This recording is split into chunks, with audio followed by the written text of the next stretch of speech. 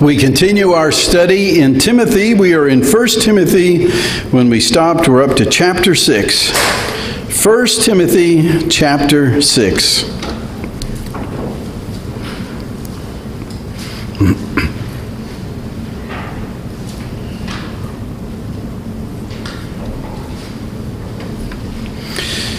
First Timothy chapter 6, we'll read 12 verses. 1 Timothy 6:1. Let as many bondservants as are under the yoke count their own masters worthy of all honor, so that the name of God and his doctrine may not be blasphemed.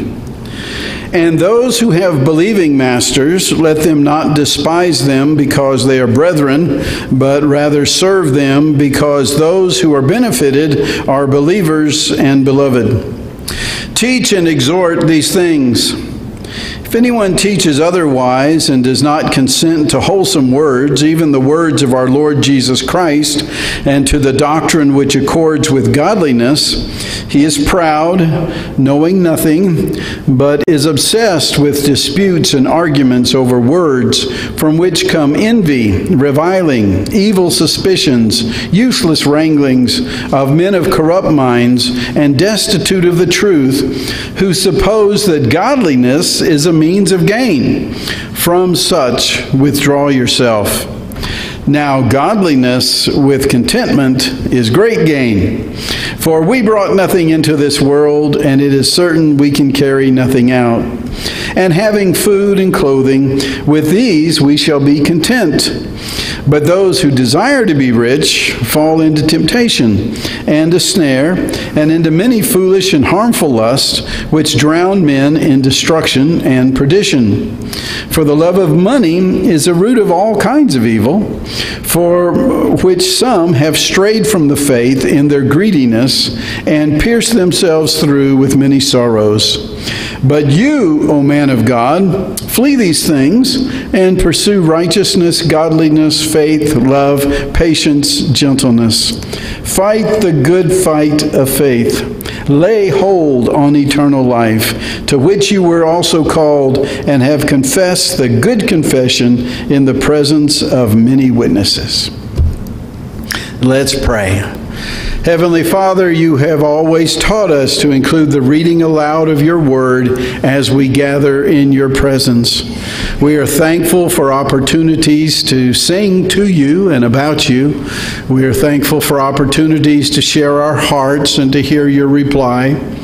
Lord, we're thankful for the fellowship that we experience in one another as we come together in your presence.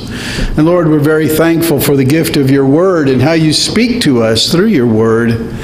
Lord, you do all things well.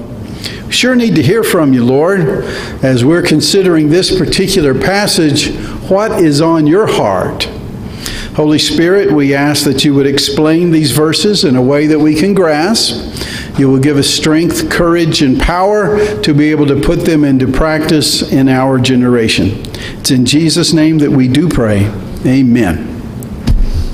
Well, we're getting toward the end of several chapters of instruction. There has just been, instruction after instruction after instruction. Subject changes, but it's all about, how are we the church? How do we conduct ourselves as the body of Christ? Why are we here? What are local congregations established for? And so we're getting close to kind of wrapping things up here. So let's keep going, and we have to just stop in the middle of thoughts sometimes as our time runs out. So it moves on now on what kind of employees we should be, whether we are bond or whether we are free. Back to 1 Timothy chapter 6, verse 1. Let as many bondservants as are under the yoke count their own masters worthy of all honor, so that the name of God and his doctrine may not be blasphemed. 50% of those who were in the Roman Empire were not free at the time that this was written. They were bondservants. In other words, they were slaves. Not always the way you think of as slaves. Most folks consider slaves only to do manual labor or the most menial of jobs, but that's not the case. Certainly in the Roman Empire, there were those who were slaves who were not free, who were highly educated. There were those who were actually hired or they were kept literally to train the children, to raise the next generation. There were those who were bought for their abilities to keep the books and to run a business. There were those who were good in construction areas. There were all sorts of different skills. But the sad truth was that half of the people in the Roman Empire were not free.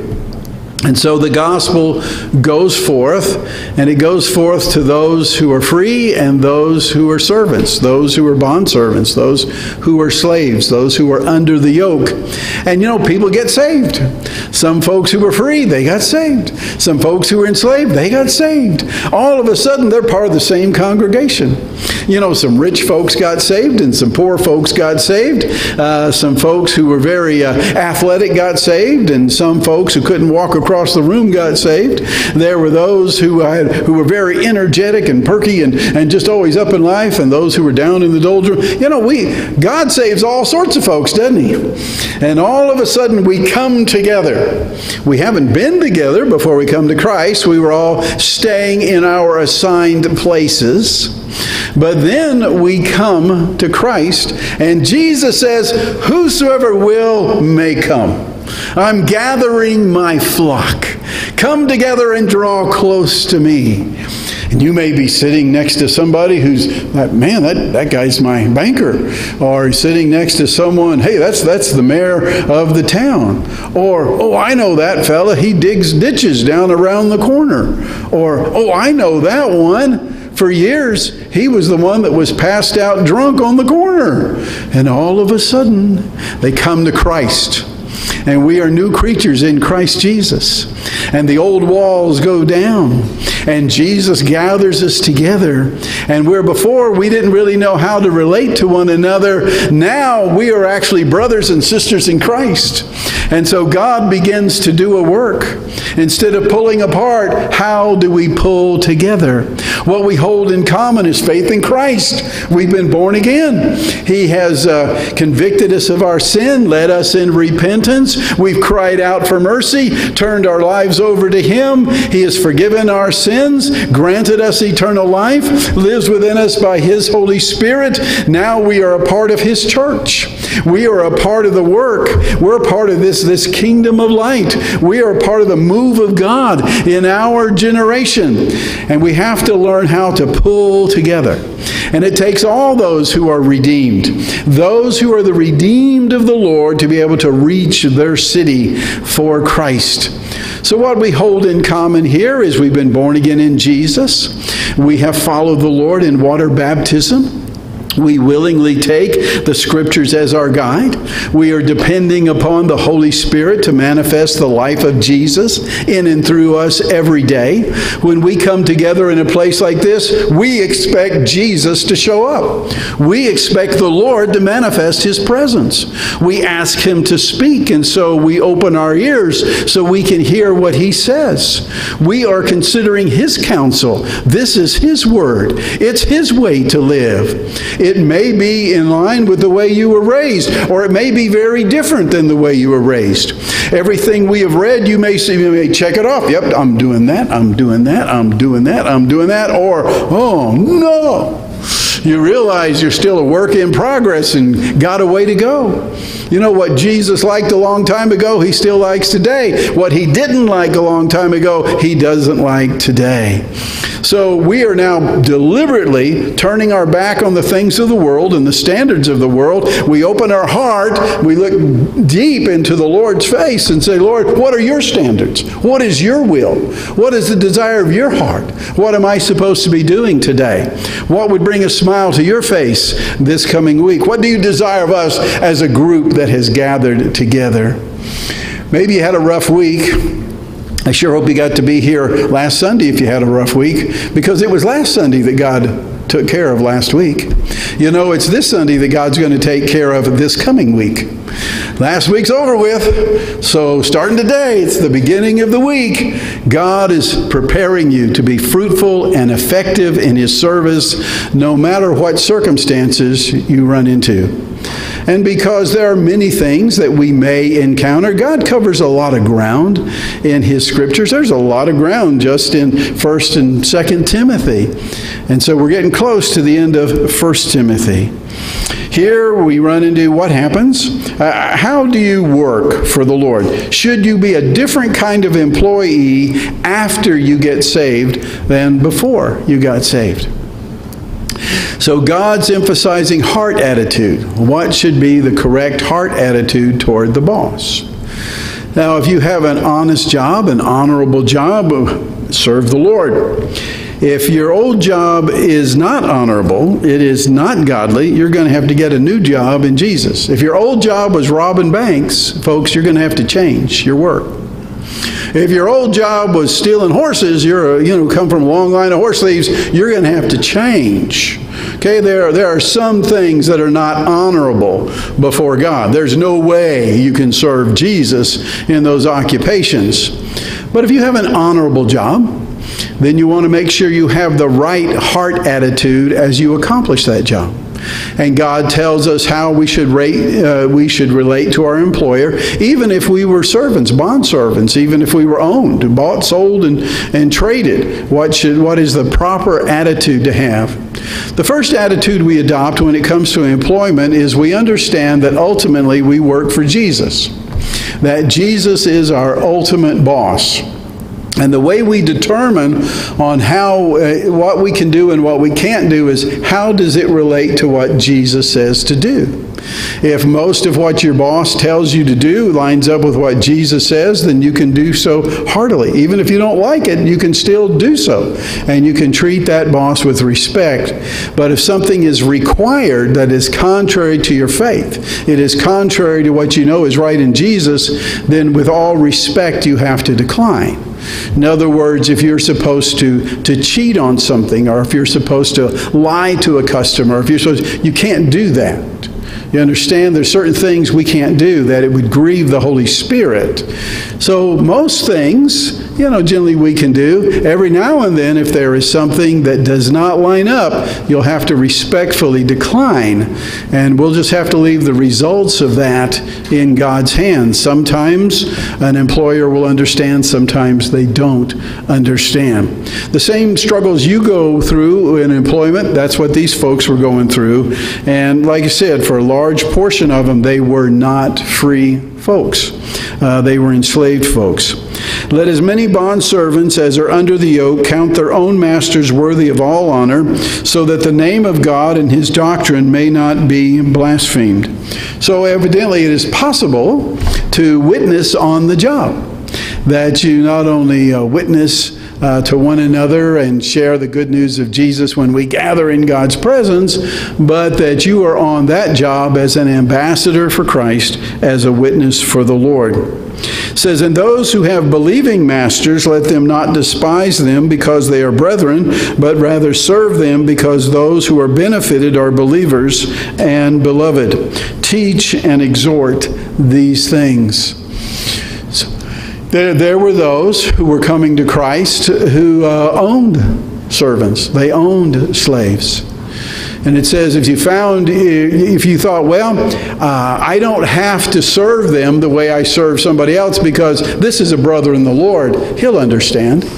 I don't have to be there on time, or I don't have to keep my word, or I don't have to have good manners, and he'll understand because this boss is a brother in the Lord. It says never fall into that kind of attitude.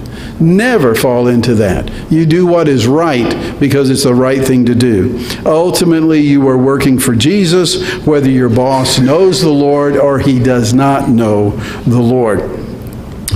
This command, teach and exhort these things, actually goes back several chapters. Not just this little bit that we stopped here. All those things we've been studying the last few weeks. All of those different things, and there's no way to go back over that. But it's not just this little short one, but you go back to the last few chapters, and it says, make sure you include in your teaching, as folks are coming to Christ, these various attitudes. There's certain things there about family. There's certain things there about employment. There's certain things in relationship to government. There's certain teachings about prayer. There's certain teachings about giving your word. There's certain teachings about justice. All those different things that we went over. That's what this reference is. Teach and exhort these things. Okay, not just what we've just looked, but what we've gone over for several weeks. He says, Timothy, don't leave any area of life out. These areas need to be included. Don't assume that folks who get saved know how to do these things. Make sure you include them. If they know how they should act, if they know how they should treat their parents, or if parents know how they should raise kids, don't leave it out. Teach it. There's going to be some that do not know. There are some who will not mind being reminded. When it comes to good morals and just good manners, it says don't leave that out. There are some who know those things, but there are some who don't. There are some who will have never heard. So make sure when it's time, when you get to those passages in all Scripture, you include the whole counsel of God, both the glories and the sufferings of Christ, what people like to hear, what they don't like to hear, what they say, amen, and the others they say, oh me, and they leave. Okay, it's the whole counsel, that which God wants His people to know. Referring back to this long list of things that we've been studying the last few weeks, it says in verse 3, if anyone teaches otherwise and does not consent to wholesome words, even the words of our Lord Jesus Christ, and to the doctrine which accords with godliness, in other words, living right, living godly, living the Jesus way. We know how to live wicked. We know how to live sinful. And the church has to deal with every single problem that the world has. Everything you hear about on the news, everything that's going on in the world, the church will have to deal with. Why? Where do we get our recruits? Our recruits come from the same place we came from the world. Lost in darkness, dead in trespasses and sins. You start off as a babe. Babes don't know much. They need to be taught. They need to be raised. They need to grow strong in the things of the Lord. So there is no way that you can tiptoe around any particular thing. Whenever the Scriptures bring it up, meet it head on. The best way to get through that storm is to literally go right through the middle of it. Don't try and tiptoe around the storms of the world. I mean, take them on head on. Speak the truth in love. It says, for those who don't look at it that way in life, and for those who want to try and look for some wiggle room when it comes to the standards of God, it says, be very careful. Be very careful. Watch out. It says, if anyone teaches otherwise and does not consent to wholesome words, even the words of our Lord Jesus Christ, and to the doctrine which accords with godliness, he is proud, knowing nothing, but is obsessed with disputes and arguments over words, from which come envy, strife, reviling, evil suspicions, useless wranglings of men of corrupt minds and destitute of the truth, who suppose that godliness is a means of gain. From such withdraw yourself.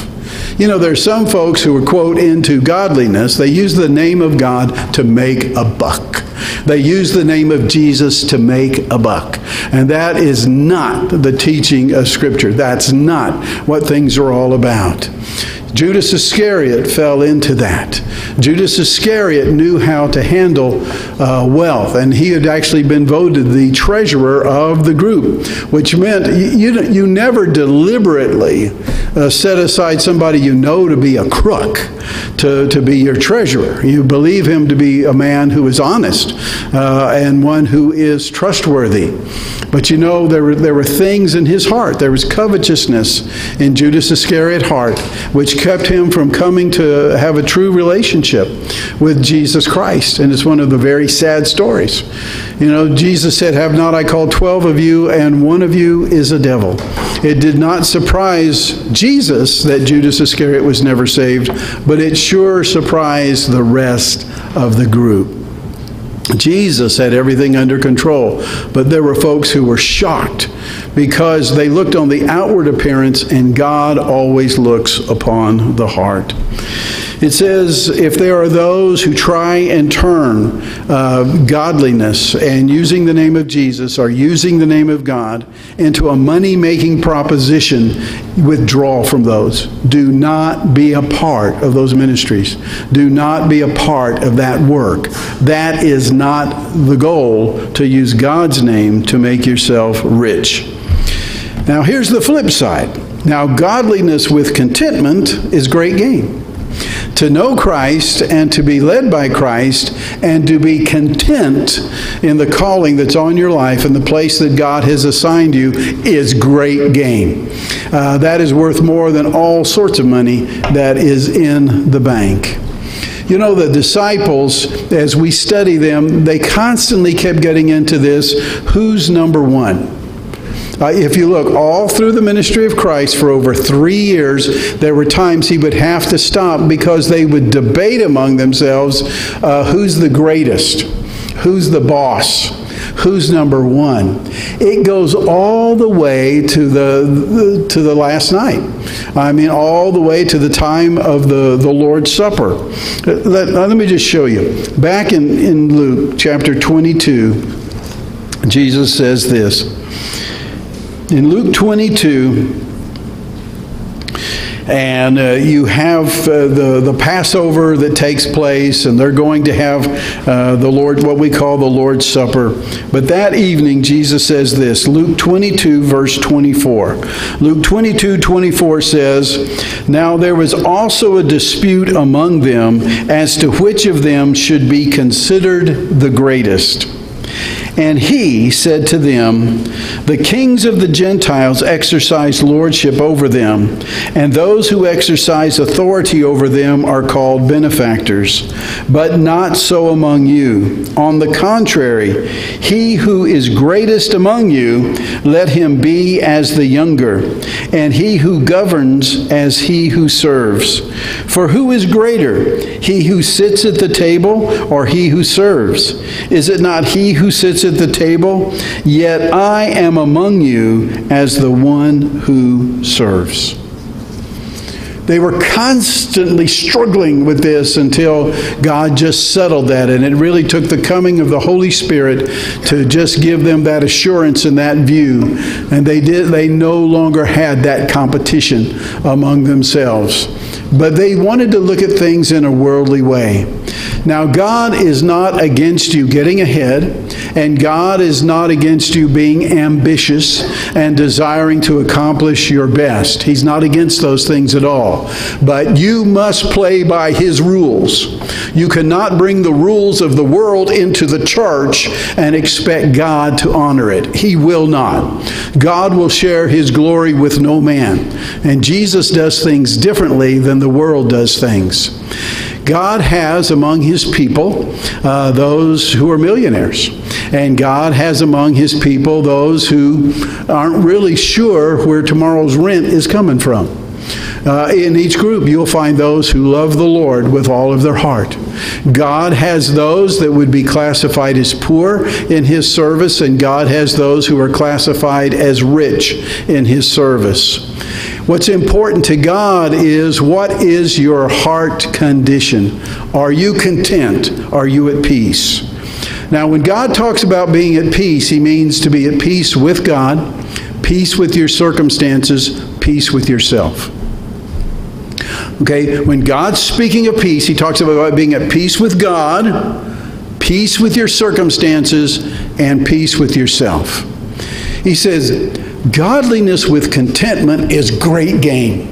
to be born again in Jesus, to be filled with the Spirit of God. You are actually one of God's redeemed. Heaven is your home. Boy, you are godly. You are acceptable in God's sight by the shed blood of Jesus Christ. Godliness with contentment is great gain.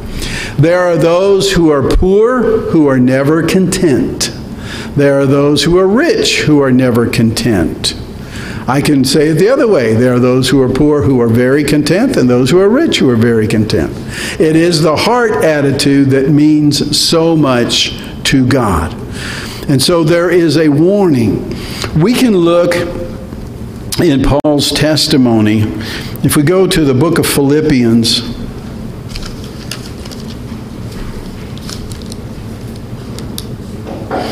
Philippians chapter 4.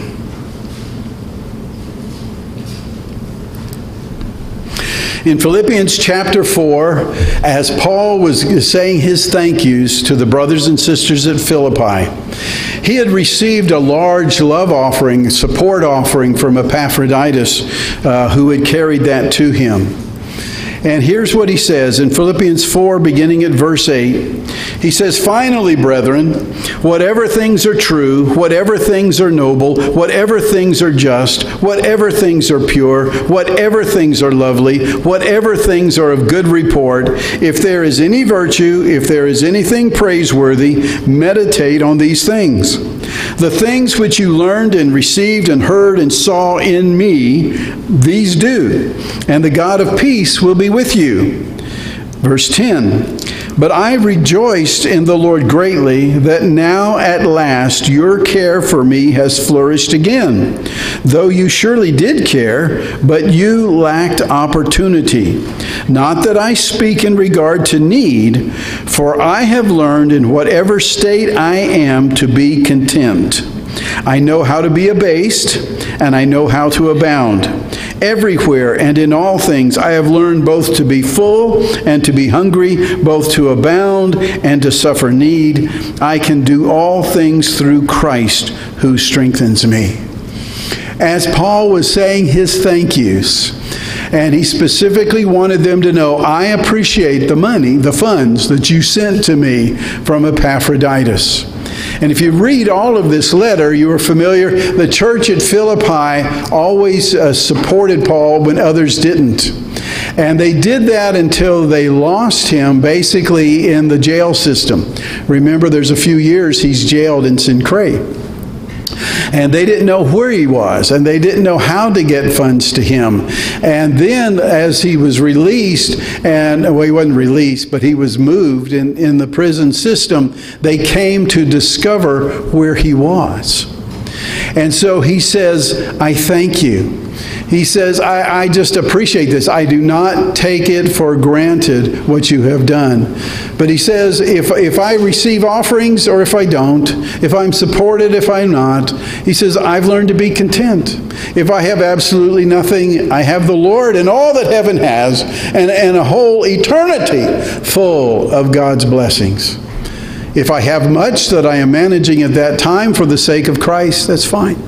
He says, if the church puts me up in a very wealthy person's house, and I have the finest bed, and I'm eating the best food, and I've got folks who are there to assist, he says, I've learned to be content.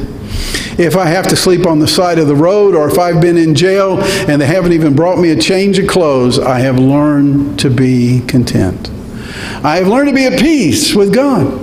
Peace with God, peace with my circumstances, peace with myself.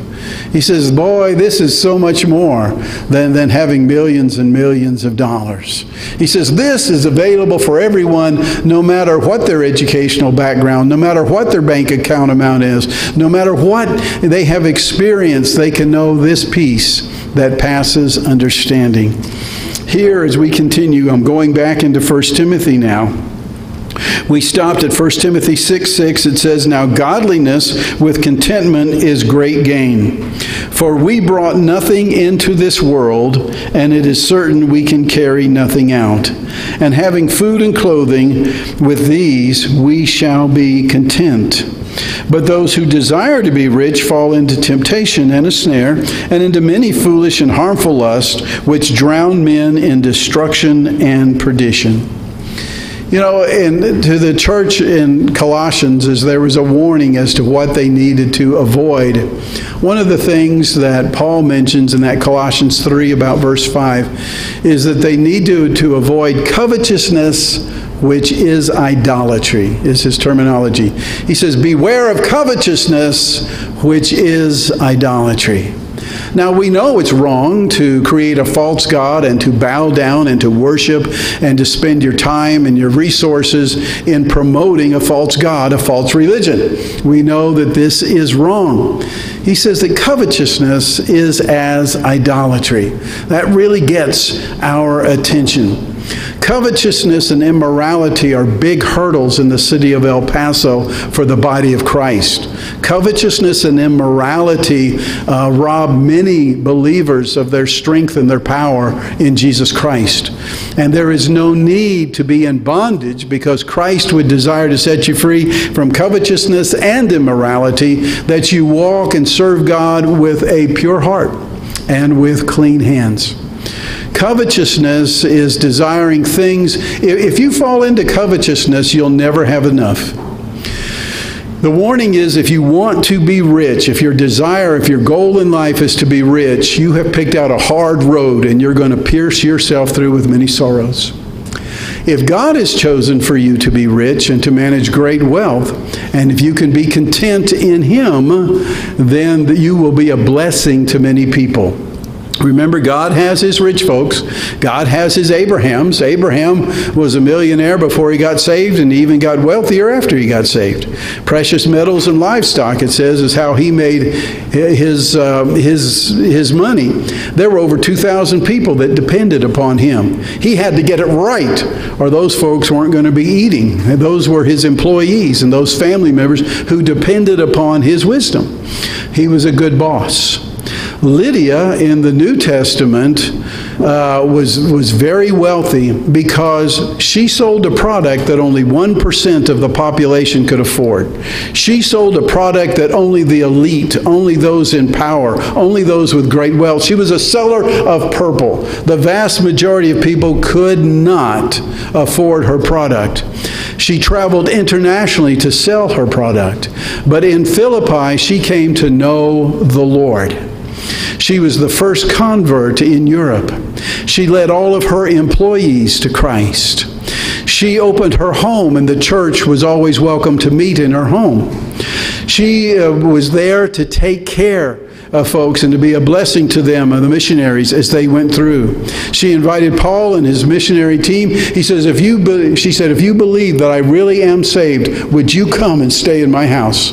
In other words, don't hold against me that I'm rich and that I'm wealthy.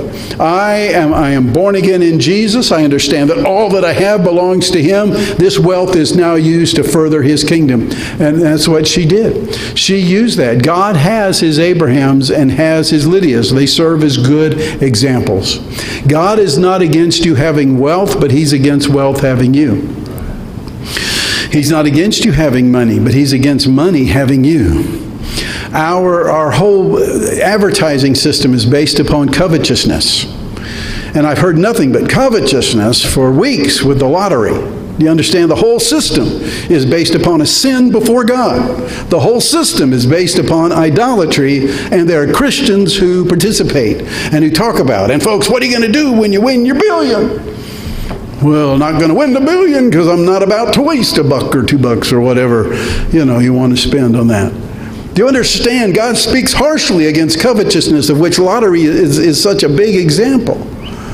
It sneaks up on us quick, doesn't it? Covetousness really sneaks up on us in our culture because it's more and more faster and faster. More and more faster and faster. Oh, you need one of these. Okay, got one of those. You need the new improved model. You got last year's model. Okay, well, you don't need just one model. You got a green one. You need a red one. It's covetousness, isn't it? It's not based upon needs. It's not based upon service. It's just based upon more and more, faster and faster. We can get sucked into it and not even realize what's happening until we screen things through Scripture. We have to be careful. There are those who, for riches' sake, will sell out their nation. For riches' sake, will turn their back on their families. For riches' sake, will drag their name through the mud and will no longer be a people of honor. For riches' sake, life becomes cheap. Why is there such a drug traffic and such a problem with drugs in the city of El Paso? There are those who are in bondage to covetousness, and if they can get hundreds of dollars because of passing on those drugs, they could care less who they kill. So what if that fentanyl kills those kids and kills those family members? I don't care. That is the height of covetousness. Do you understand? It's what drives it. If it were not for covetousness, it would not be there. But because of the money that can come through those drugs, life becomes cheap. There are those who have no honor. They have no heart. They have no patriotism because they've gone after riches. And the Scripture warns us, you stay away from that. If you make riches your goal, you will pierce yourself through with many sorrows. Yeah, but I'm saved. I don't care if you're saved or not. If you make riches your goal, you will pierce yourself through with many sorrows. If God makes you rich, then you pray, Lord, help me to be a good steward. Help me to manage this wealth under the anointing of the Holy Spirit. I am so glad that God has people like that in our culture. Those who know how to build wealth, how to manage wealth, how to run honest companies, how to hire hundreds of people, and how to give a man an honest job for an honest day's wage. This blesses the Lord. This is a good thing. We try and really support. We want the righteous to control the wealth. You don't want the wicked or the evil to be in control of the wealth, right? You want the righteous. But you watch, most of it is not controlled by the righteous. So you'll probably get to experience a little of each in a lifetime. You will have times that you really don't know how you're going to get out of the mess you got yourself into, but God gets you through, right? Other times, there may be other reasons that you may have, all of a sudden, you need to learn how to manage some wealth. And God knows how to do that. Make sure you manage your wealth and your wealth does not manage you. It says, godliness with contentment is great gain, for we brought nothing into this world. It's certain we can carry nothing out. Having food and clothing, with these we shall be content. Do you understand? God has promised to meet our needs. It basically boils down to food, clothing, shelter, doesn't it? God loves to take care of your food needs, your clothing needs, your shelter needs, and He loves to give you a worthwhile assignment every day. I mean, the needs have been met. So much in our culture is blessing. So much is above and beyond meeting needs that we have to be careful that those things do not become more important than Jesus. If you have no time for Jesus because you're having to manage all this stuff. I have no time to gather with the church because I got to manage all this stuff. I have no time for family or for friends because I got to manage all this stuff. Be very careful. Make sure that Jesus is first. Going on, it says, those who desire to be rich fall into temptation and a snare, into many foolish and harmful lusts, which drown men in destruction and perdition. For the love of money is a root of all kinds of evil, for which some have strayed from the faith in their greediness or their covetousness, and pierced themselves through with many sorrows. Now that's about as straightforward as it can be said. And you have Paul, having learned that lesson in his generation, passes it on to Timothy, who is told to train the people in that truth. And it's a truth for our generation, for every generation. This meets the test of Scripture. This works in Vietnam. It works in China. It works in Australia. This works in anywhere in the United States and Mexico. This is the very Word of God. It is active all over the earth. Many do not have the temptation that we have here when it comes to covetousness. They do not have access to the many things that are there. What do you want to have? If the love of money is the root of all kinds of evil, what do you want to replace it with? Give your love to Jesus. There's blessing there. Keep Jesus first. Love Jesus more than you love money. Keep Jesus first. You love Jesus more than you love family. You love Jesus more than you love self. You love Jesus more. Do you understand, as followers of Christ, we love God more than we love men, and we fear God more than we fear men. Keep Jesus first, and all the rest of this will fall in place. Whether you get to manage a little wealth or a lot of wealth, keep Jesus first. And here's how it finishes. It says, "But you, O man of God, flee these things and pursue righteousness, godliness, faith, love, patience, gentleness." Is that easy? No, it's referred to as a fight. It's not referred to as easy to live that way. It's referred to as a fight. Fight the good fight of faith. Lay hold on eternal life, to which you were also called and have confessed the good confession in the presence of many witnesses. Let's pray. Lord, our ears are open. You have brought up some things that maybe we've considered in the past, maybe we haven't. But Lord, you have our attention. We understand there are some things important to you in these last chapters of 1 Timothy on how we should live on a daily basis. Lord, some we are putting into practice and some we have ignored. Father, where we have put them into practice, all we can say is, you know exactly what you're talking about and your word works. Where we have ignored you, Lord, we ask for forgiveness and we ask for details. You know, how can we put your word into practice in a way that's pleasing in your sight? Lord, I ask that you would encourage these who have come. Lord, we need power if we're going to do what you say. We cannot plead ignorance, but Lord, we certainly need power by your Holy Spirit to live the way that you say we ought to. We need your help. We openly ask for it. It's in Jesus' name we do pray. Amen.